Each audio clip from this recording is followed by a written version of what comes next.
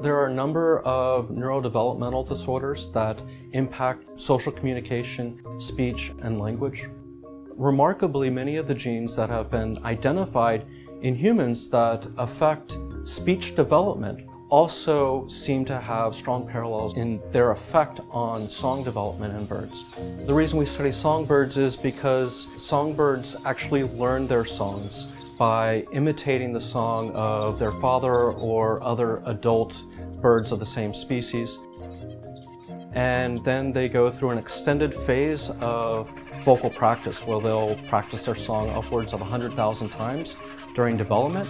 We study this using lots of different methods, from reduced methods where we're looking at the electrophysiological properties of neurons in the brain and the circuits that control this behavior, to mapping studies where we're trying to better understand how the different nodes in the brain are connected up that control this behavior.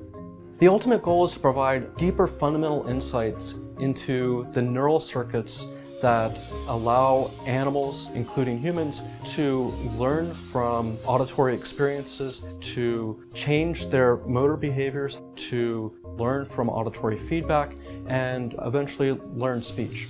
The songbird can provide new insights into how the brain is organized and how we're able to accomplish the remarkable behaviors that we do.